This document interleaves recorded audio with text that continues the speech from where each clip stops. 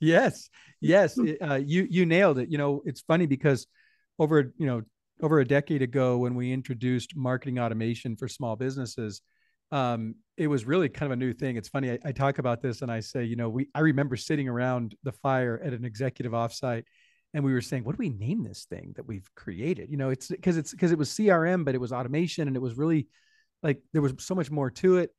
And there wasn't a phrase out. Marketing automation didn't exist. It was, so we said, let's call it marketing automation. I think that's the closest descriptor of what it was. And it sounded so weird. Like it's funny today because it's so, everybody knows what marketing automation is, or, most people know what it is. But back then it was like, oh, like, is that what it is? I mean, it sounded like naming a purple zebra or something. It sounded so weird to call it this. Welcome to the Business Ownership Podcast, brought to you by Awareness Strategies, helping you navigate the waters between entrepreneurship and ownership. Hey there, peeps. This is Michelle Nidleck, and I'm super glad that you're here with us today because I'm here with my most amazing guest, Clate. Clate, thank you so much for being here with us today. Michelle, great to be here with you. Awesome. So give everybody the highlight of who you are and what you do for business. You bet. Clate Mask, co-founder and CEO of Keap. That's Keap. We are small business automation software. We help small businesses who are dealing with a lot of chaos and frustration and not the freedom that they had hoped for, get order out of all of that, automate it, and create growth, profit, and efficiency. Nice. I love it. And we will totally get into the whole automation, growth, profits, all the fun stuff about business. But before we get into that, I want to kind of go backwards a little bit. How did you get into automation as your thing? Well, I always have loved efficiency, but I will tell you, I'm not a techie. That's not my background.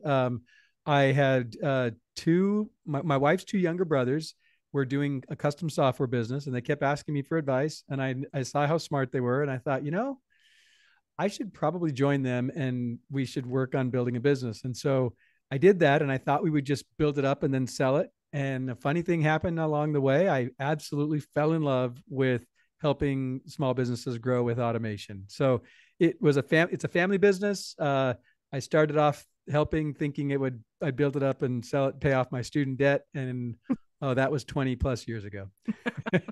Like, no, I love it too much. We can't let go of this one. That's awesome. So today, now, who would you say that you're working with? Who's your ideal client, or who comes to you most often?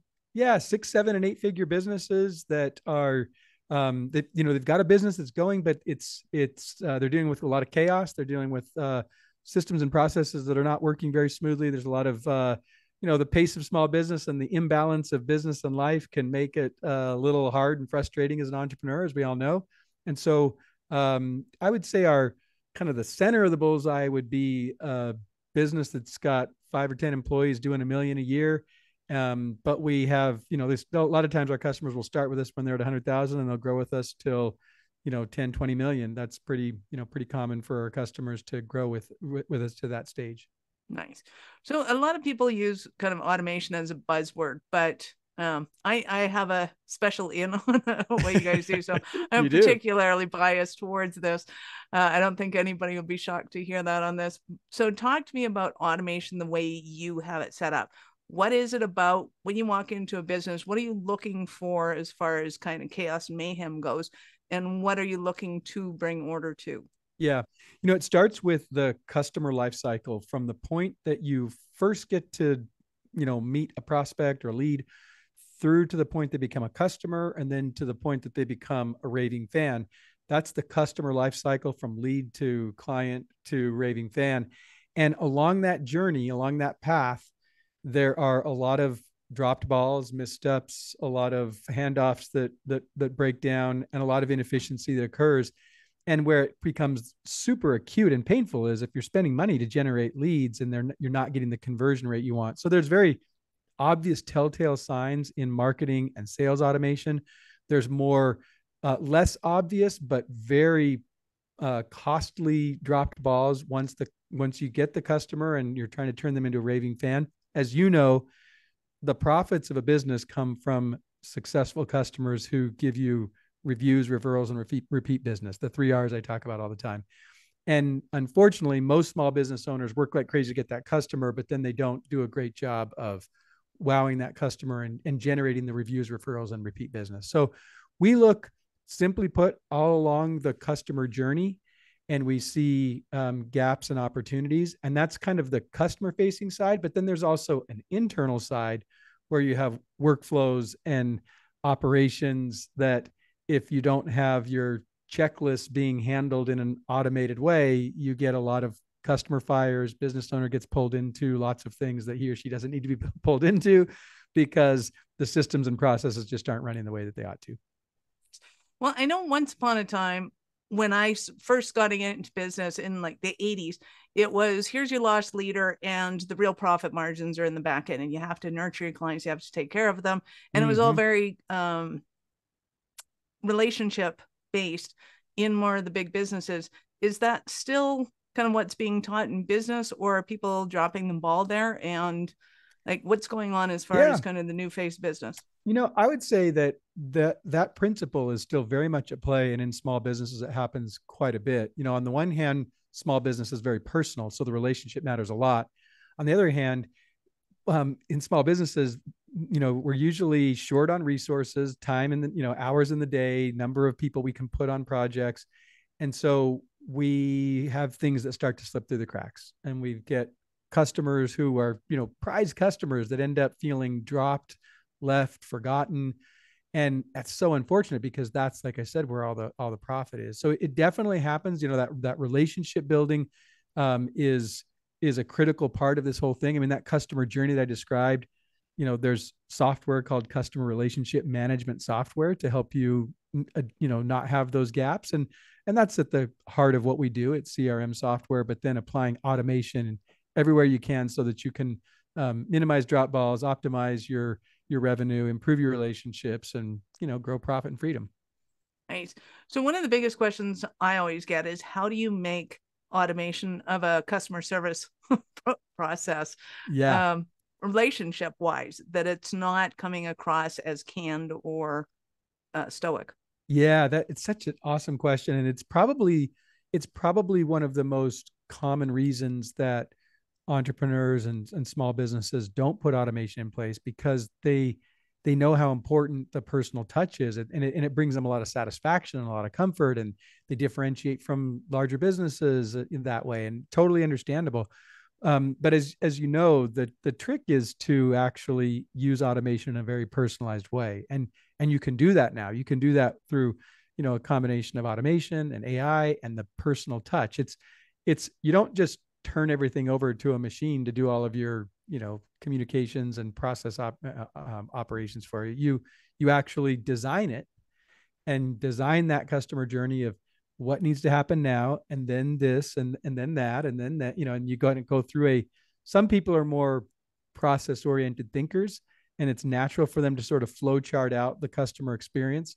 Most entrepreneurs and small businesses aren't, which is why they end up getting into the chaos. And that's where we come into play to help them design a customer journey in a way that that is very personal to their customers. And our partners and consultants like you and many others, this is what we do. We help people create a very personalized experience, but that is automated and efficient so that you can scale it and, like I said, find profit and freedom.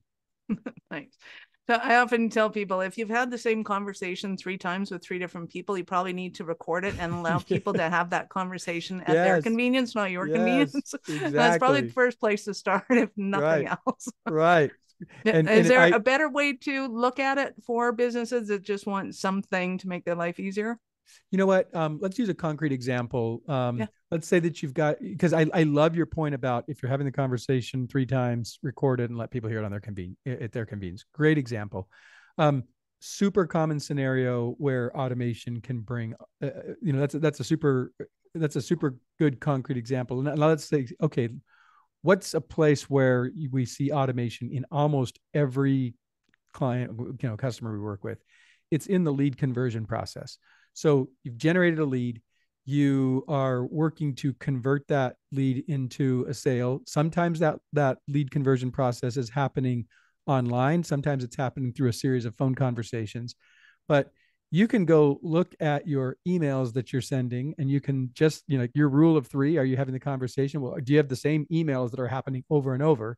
That starts to tell you, oh, what's actually happening here is there are milestones in the customer journey when I'm trying to get them to go from point A to point B to point C. And there's certain communications and information exchange that needs to occur to move the person from A to B to C. So when you go look at your email outbox, or you go or your email sent box, or you think about the conversations that you're having over and over, it starts to reveal where that repetition is. And then it begins to show you that there's actually a process at play here, that if we automate it, and we can do that through automated email communications. You can do that through letters. You can do that through scripts that you provide to your team members that are, you can do a number of things where now the customer is at their pace, to your point, is moving through a buying process, going from lead to sale, whether that's happening online or in person over phone calls. One of my favorite aspects of working with Keap was the internal implications that it had on a business, whereby for what seemed like the first time, you could have sales and marketing and operations all having conversations at the table together, and it was the same conversation for the first time. Yes. You nailed it. It's funny because over a decade ago, when we introduced marketing automation for small businesses, it was really kind of a new thing. It's funny. I talk about this and I say, I remember sitting around the fire at an executive offsite, and we were saying, what do we name this thing that we've created? It's because it was CRM, but it was automation, and it was really like, there was so much more to it. And there wasn't a phrase out. Marketing automation didn't exist. It was, so we said, let's call it marketing automation. I think that's the closest descriptor of what it was. And it sounded so weird. Like it's funny today because it's so, everybody knows what marketing automation is, or, most people know what it is. But back then it was like, oh, like, is that what it is? I mean, it sounded like naming a purple zebra or something. It sounded so weird to call it this. But we started calling it that. We said marketing automation for small businesses. And yet the interesting thing that happened over the following decade was, yes, it is about marketing automation, but it was also about sales automation. And then you just hit right on it. It's funny because it's almost like over this past year, you were hearing what we were saying. We said, almost. we're selling it short when we just say it's marketing automation, sales automation. It's operations. It's actually the entire process that you are taking customers through, and then the internal implications that you just described, so that when something happens with the customer, the operations person, the front desk person, the technical leader, everybody knows kind of what's happening and knows what to do when. And when you have automation in place, it essentially takes your SOPs, your checklist that you use, and it automates them, and it can basically keep everybody on the same page so that the customer gets the right experience. There's efficiency internally, and the business owner doesn't get pulled in to save the day and put out fires. So when it comes to kind of the capacities of Keap, I know that to us, it was kind of our magic wand, because anytime an entrepreneur said, I want to do this, which they always do. Yes. It was like, we can always figure out a way to do it. Right. And as competition was coming in, they tried to do it, but I don't think they do it anywhere near as close, let alone like marketing says they do it. But when it comes down to hitting the keyboard, it's like, no, that's not really what's going on here. And you're not really going to get what you want. Can you give us some examples of what it's capable of that people are overlooking? Yeah. It's such a great point. I appreciate that. There's billing automation in very sophisticated ways so that you can actually set up all kinds of programs, pricing, collections, payment plans, and automate all of that so that you're providing flexibility to your customers that works for them. And, I can't tell you how many times I've had customers that said, man, we're able to come up with new products and new services all the time because it's so flexible on how we can charge it and bill it and put all of that on autopilot. Client offboarding, none of us likes to lose a client, but when you're dealing with a client that's leaving, that can be a very laborious, time-consuming process. You don't get it right. Customer's very frustrated. Being able to automate all of that so that every step in the process, turn this off, turn this on, change this, turn off this thing. There's things that you normally have to have a bunch of manual process to do that, several different systems to put that together. Whereas with Keap, because it's your sales, your marketing, your client fulfillment, your operations, it's all of that. You can do all of that automation. And when you say other competitors have tried to do it, well, it's because they really usually just have the marketing automation part or the CRM part. They don't really have the whole suite of automation. And so it becomes very difficult to do some of the types of things I just described. How do you handle refunds? How do you handle returns? How do you handle the onboarding of a new client or the onboarding of a new employee for that matter? Anything that any process, like as you know, if you can flowchart it, you can automate it with Keap. And so the ability to that flexibility and the robust automation builder that we created that has just been built and increased in its power and capability over time. That's really the crown jewel of our product is that automation builder, and it can be applied to automate anything across your business. And I can't tell you how fun it is for me when I have customers that say, oh my gosh, I realize I can do this. And now I can do this. And I've had this idea and I can do this. And like you said, entrepreneurs have these ideas and they're like, could we do that? I was just at a customer a couple of weeks ago and two of them were talking and he's more of the idea creator guy and she's more of the implementer automator in Keap. And so he'll come with something, look at her, can we do this? And she said this, she goes, I had to turn on my brain that speaks in Keap. And I had to say, yeah, I can do that. Yeah, we can do it. Yes. Yeah, we can do that. So anyway, I love the point you make. It's super robust. It's super powerful. And that's why it's so like incredible for a business that's going from 7 figures to 8 figures, because a lot of times you're having to go stitch together a bunch of different platforms to do this in the absence, and it's very expensive. And there's we really are, I know I'm biased, but we really are the most powerful, robust automation platform for growing small businesses. Absolutely. And I often tell people we love to come into a business when they have what I like to call Frankenware put in place. So they have a little bit of software here, a little bit there, and they're trying to, pump life into it. just breathe. It's alive. It's supposed to work. And it's like, how do you do that? Manually. Then it's not working. Right. That will break down. Yes. Well said. Love it. So have you noticed that there's you were mentioning building the 7-figure businesses, and we've worked with 8-figure businesses with Keap to be able to bring their processes together. Are there companies that are ideally fit for Keap that they just didn't know about it, they haven't heard about it, they didn't realize that was an option for them? Like, who is it kind of best positioned for? Yeah. More commonly, our customers are service businesses across all different industries. But we have retail business, product businesses, but that's the lesser portion of our customer base. It's more service businesses, virtually any service business, in particular, if the relationship building is important. And that means that you have high potential lifetime value, high ticket item that you're selling. That's where the most common customer, where we're most successful with customers. Not to say we don't have customers that have low ticket item or they're purely online, but where relationship is really important and the lifetime value is high and there's a high ticket item and the details matter. Where you get real egg on your face if you don't handle something, or real loss that's super frustrating. When that pain of having a customer that ends up buying a competitor's product because they didn't realize, they bought product X or, service X from you and they didn't realize you offered Z, and so they go to somebody else because you just weren't building that relationship. And so where the relationship's really valuable and, a lot of times in service business, like I said, and high ticket item. So when it comes to the struggles that somebody might be having in their business, obstacles that they're facing on a regular basis, somebody listening to this, looking at the chaos that they've created in their business, what are they looking at? What are those stumbling blocks that they have? And they're thinking, oh my God, Clate, I need you guys so badly. Yeah.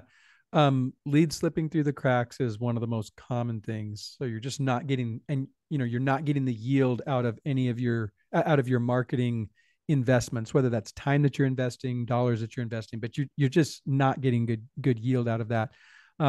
Your conversion rates are kind of hit and miss. if your sales and marketing efforts tend to be kind of on again, off again, they're sort of like, okay, we need to really make a big push right now. If you've got that kind of emergency that's coming up, it's because you don't have your sales and marketing on autopilot to the extent that you could. On the customer side, when you have unhappy customers because the experience didn't go the way that they expected, when you have handoffs that are not happening the right way. So you've got internal team members that are frustrated. And let's face it, in small business, everybody on the team's wearing multiple hats usually. And so it's easy to drop the ball, but you're dropping the ball with customers. You've got a little bit of finger pointing going on internally.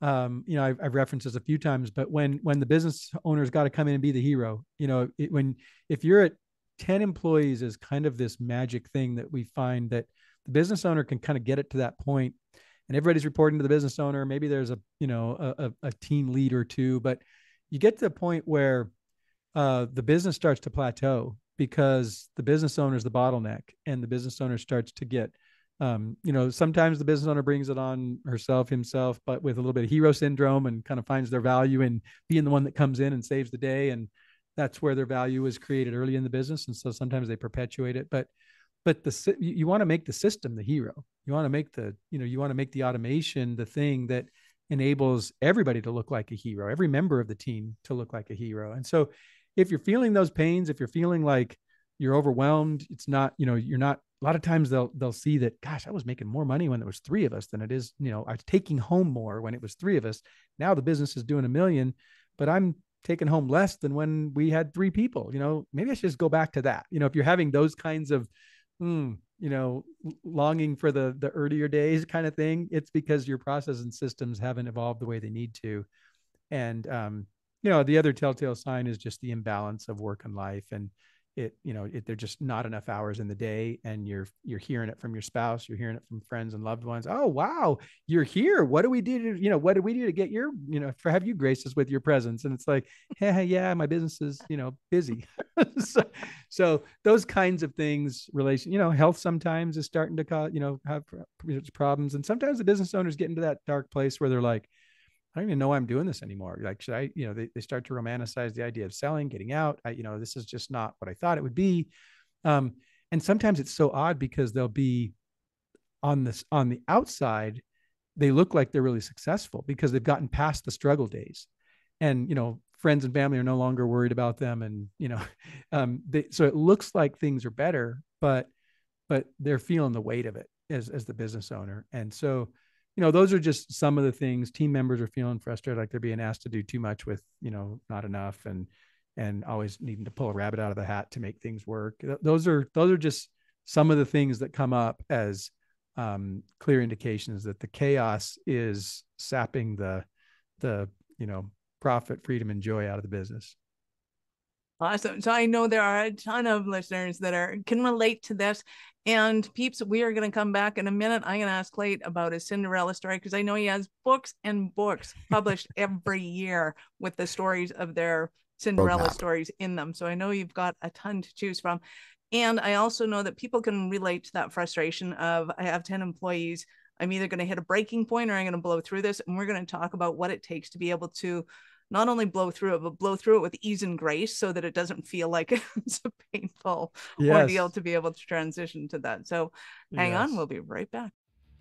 Are you running a business over 7 figures but still struggling with technology headaches? Pay attention, you do not want to miss this offer. This podcast episode is brought to you by Awareness Strategies, who is offering a custom-built digital adoption roadmap for anyone running a business over 7 figures who's wanting to grow their business in the next 5 years.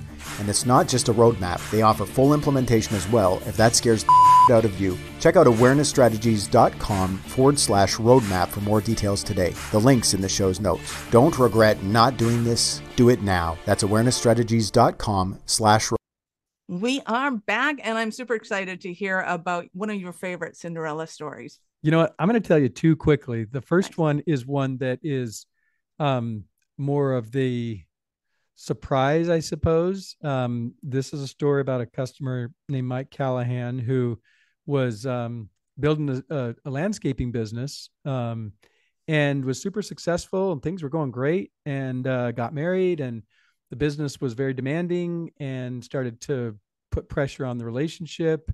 And on Valentine's Day, he came home and his wife said, "I'm done. Can't do this. Business is too much.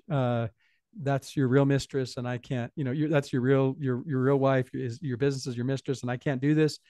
And unfortunately, they got divorced. Sounds pretty awful, but the reality is that happens sometimes because the business becomes so much.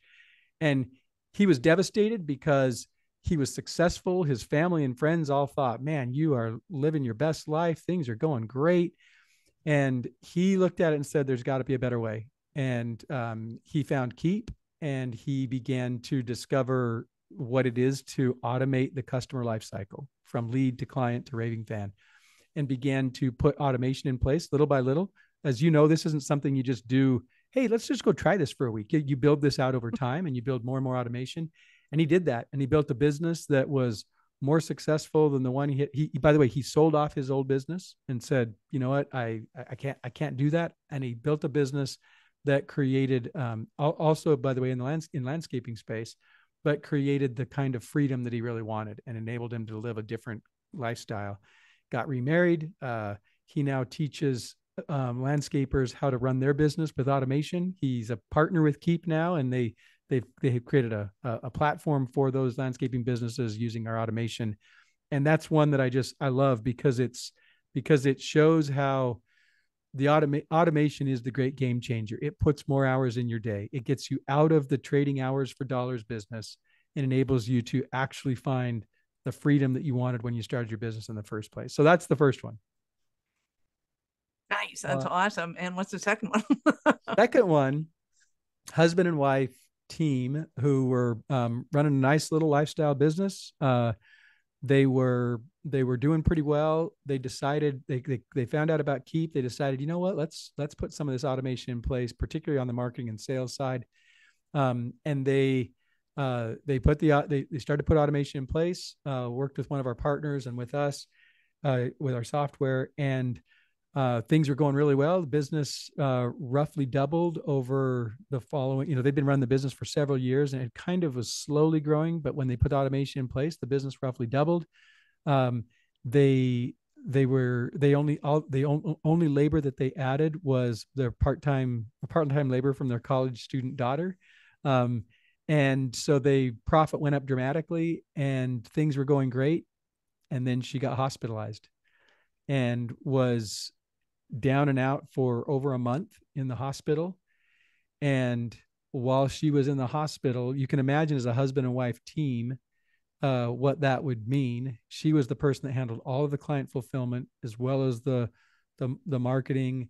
And she told us that while she was in the hospital, revenue stayed the same.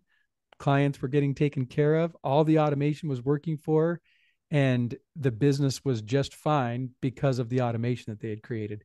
She said, "We never could have done that without Keap, because without the system running on its own, she would have been, critical to making the whole thing work." So I love those two stories because both translate into the lifestyle and freedom that ultimately happen when business owners, for business owners and their employees, when they put automation in place. Well, you have hit so many key points that I love to talk about in business, because I think that business is the external way that people or individuals self-actualize. So it's not just a business. It's not just an enterprise. It is a personification of who they are, an external, entity, an expression of these people. And when something happens to us within our family, it hits our business. And if we don't have the strength and the systems and the support in place, everything crumbles, and we definitely don't want that. I love that you said that, and particularly the phrase of self-actualize, because that's the top tier of Maslow's hierarchy of needs. And in my book, Conquer the Chaos, I call out the entrepreneur's hierarchy. And the entrepreneur's hierarchy is all about freedom, but the levels are money, and then time, and then control, then impact, and then ultimately that freedom we're after. But you're right. That's what it looks like for entrepreneurs. They're self-actualizing by achieving that impact and freedom. But just like with Maslow, you first have to get to shelter and food, and you got to get the money and the time part at the base of the entrepreneur's hierarchy. Nice. Well, we will definitely have to have a whole other conversation on that because I'm doing hours for that one. I love it. When it comes to kind of the systems and automating, I think people have a kind of skewed opinion of the word automate for starters. And I think the most recent one that I think everybody knows about is E-Myth and Michael Gerber, and talking about how you have to have the systems in place. You have to think of your business kind of as, if not a franchise, then your SOPs in place. How do you replace yourself as soon as possible? But I think in so many ways, in so many businesses that I've seen, that is one of the precipices to go from those kind of 10 employees to what I call business ownership, getting out of the day-to-day operations and having a business that you own and it runs on its own. It's not necessarily that you're in it on a day-to-day business or on a day-to-day basis. So kind of how do you see the importance of Keap being able to help businesses to transition through that, those gnarly twists at the end of those 10 employees going, okay, do I boom or bust? And is it hell and chaos, or what do I have looking forward to? Yeah. You've said it really well. You have to work on the business, and you need systems to run the business for you. Now, in larger companies, they use systems and they throw a lot of employees at it. In small business, you can't afford to throw employees at it. You've got to get a system. And one of my favorite things is when customers tell us, Keap's my best employee. It doesn't call in sick. It doesn't, it works every time. I don't have to pay it nearly as much as I pay my employees. But that really is, you've got to have, you can either put technology to work for you or labor to work for you. And in small business, you want to use technology as much as possible. And so we just see it as the technology that helps helps entrepreneurs to grow that business in an efficient way. Now, what I would say is, just like Michael Gerber calls out very clearly the distinction between working on the business and working in the business, that's really what you're doing with systems. You're working on the systems that enable the business to run without you being in there doing it. I love Michael, doing it, as he says, right? you work on the system to run it for you. And that's where Keap comes into play. And I've told people many times, when entrepreneurs say, well, how do I actually do this? How do I make this transition from working in the business to working on the business?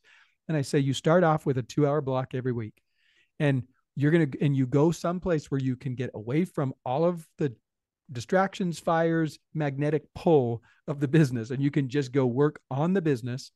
And you do that for 2 hours. And a lot of times it starts with, where's something that's broken? And a lot of times it's in lead conversion. It's the best place to start, because in that lead conversion process, it's where you can generate money to get the business working more effectively. So you just go work on your marketing, your lead conversion, for 2 hours a week. And then you try to turn it up to 4 hours, and then 6 hours, and then a whole day.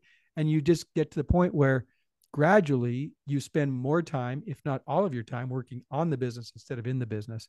That is where all of the leverage and all the power comes. And marketing and automation are the place to start if you want to make that transition from in the business to on the business. I love when you said that it's working on the systems, because a lot of times I see CEOs in their business going, oh, well, this is a sales decision. This is a marketing decision. I'm like, this is a business decision. You need to make those decisions. Yes. And then they will take that lead and implement it in whatever direction you want. But you can't expect your VP of sales or your VP of marketing to be spearheading where the company's going to go. And if you do, you got to rethink your org chart. Exactly. Yeah, they are business decisions. That's exactly right. And to your point about automation, sometimes people misunderstand it. And I say, well, start on marketing automation. Here's an easier way to say it. Start on marketing. Decide when you get a lead, what's step 1, what's step 2, what's step 3, step 4, step 5, in order to turn that lead into a customer. Lay out those steps. Now, what pieces of information and communication need to occur? Write those things out. What you're doing is you're building a process you're building a lead conversion system that you can then put into software to automatically deliver all of those steps, so that now you don't have to put man hours behind it. You don't have to do it yourself. That's where you start to create hours in the day. That's where you start to be able to put more and more into working on the business instead of in the business. So whether, in your example, whether that's it looks like a sales decision or a marketing decision, it's really a business decision. You're trying to improve the efficiency of the business. And that requires that you sit down and you go, okay, well, what needs to happen first? And then this, and then this, and then this. And you just work through a process. Someone like you who's very process oriented, it comes naturally. Someone like me who thinks automation, it comes pretty naturally. For most listeners, it's not their first language. Yeah. And I get that. So I what hear needs the to words happen? you're saying. I Yes. have no idea what they mean. Right. So you wrote a book on this, and tell us more about the book and kind of who it's for and what it covers. Yeah. 14 years ago, my co-founder and I wrote the book, Conquer the Chaos, How to Grow a Successful Small Business Without Going Crazy. And we really introduced the world to marketing automation through that book. And last year, I decided, you know what, as we're bringing small business automation to the market, it's time for a refresh of Conquer the Chaos. And earlier this year, I decided, okay, I started working. I went to Scott and I said, hey, I want to do this. He's like, yeah, I agree. I think it's time. We've done so much with the product. There's so much different, like the market's ready for this. The world has changed, AI, on and on and on. And I said, okay, well, let's do this. And he goes, we started talking about it. And he's like, why don't I stay focused on product and you do it? So I said, all this right. Sounds like a you issue. Yes. And I said, you know what? It probably will be easier to do it this way. And it actually was. But I'll tell you what, I thought it was going to be like a 20% revision. It was 90%. It's just so much has changed in 14 years. Right. And what we do for small businesses with automation, and what small businesses are capable of doing now versus, nearly a decade and a half ago. So long story short, the book is still Conquer the Chaos, but it's the 6 keys to success for entrepreneurs. And it really turned into an opportunity for me to just pour into entrepreneurs, 6, 7, 8-figure entrepreneurs, even brand new businesses, what I have seen as the keys to success across hundreds of thousands of small businesses that we've been fortunate to work with for now over 2 decades. And just recognizing that there's a personal side to it and a business side to it. So there are 3 personal keys. They are mindset, life vision, and rhythm of execution. And there are 3 business keys: strategy, which is heavily into the customer strategy stuff we're talking about, automation, not surprising, and leadership. So those are the 6 keys. It's been, I can't tell you how it's been a very interesting experience writing it. It turned into being like, I just wanted to, give the gift of experience of what I've seen back to entrepreneurs and help them to be successful. It kind of became a labor of love and just a total passion project, but I love it. I'm really excited for it to get it. It comes out March 6th. Wiley's the publisher. People can get it on pre-sale on Amazon by pre-sale now.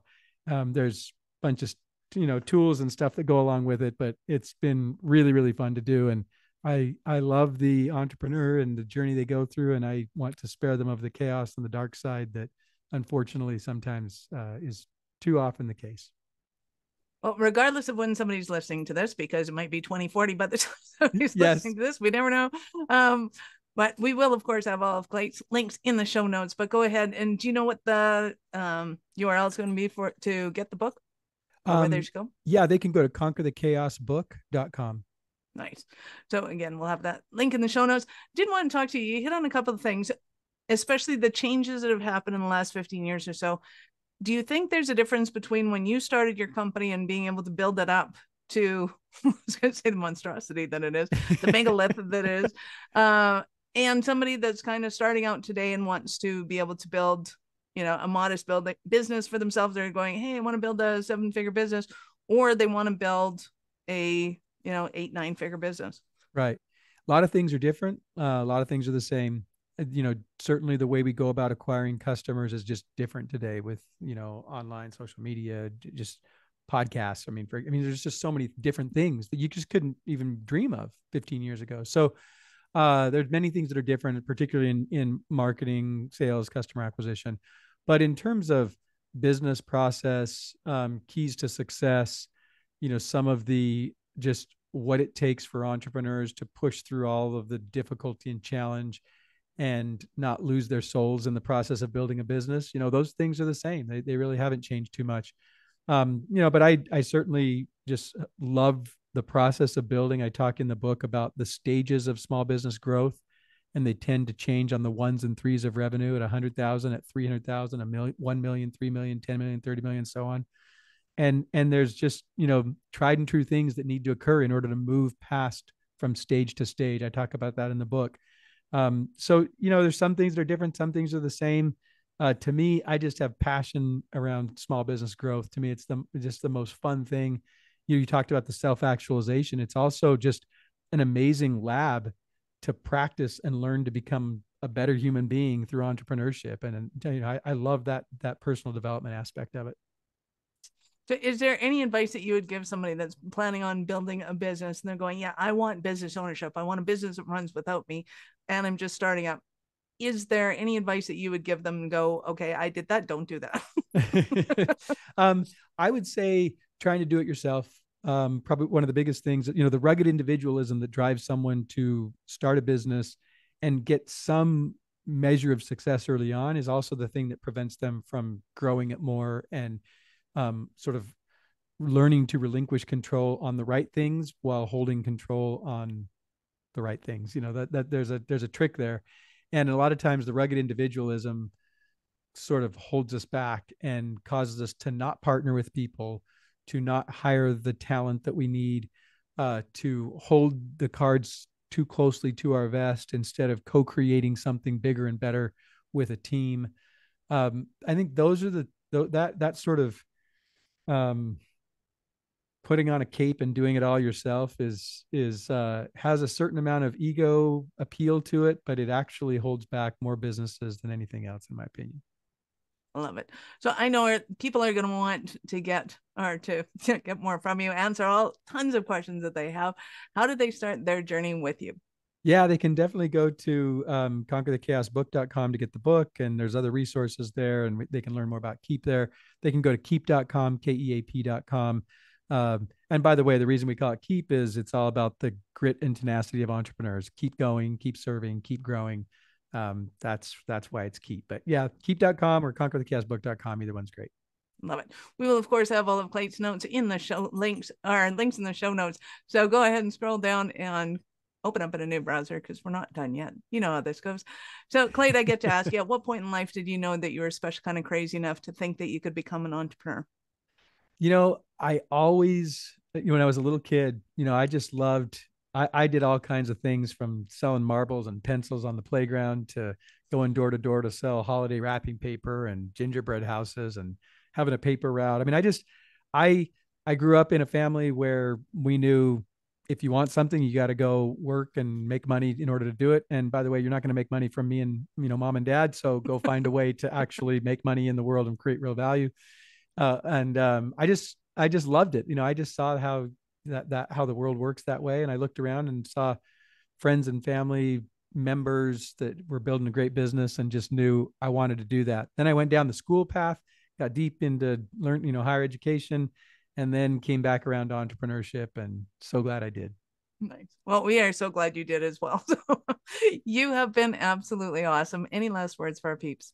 No, Michelle, thanks so much. I just, to the people out there that are feeling that chaos and feeling the frustration, know that there is a better way. There really is. And you don't have to trade hours for dollars. You don't have to sacrifice your soul for the good of the business. You don't have to make trade-offs and regrets that sometimes entrepreneurs end up thinking they have to make. It doesn't really need to be that way. You can put automation in place, and it is the great game changer for small businesses.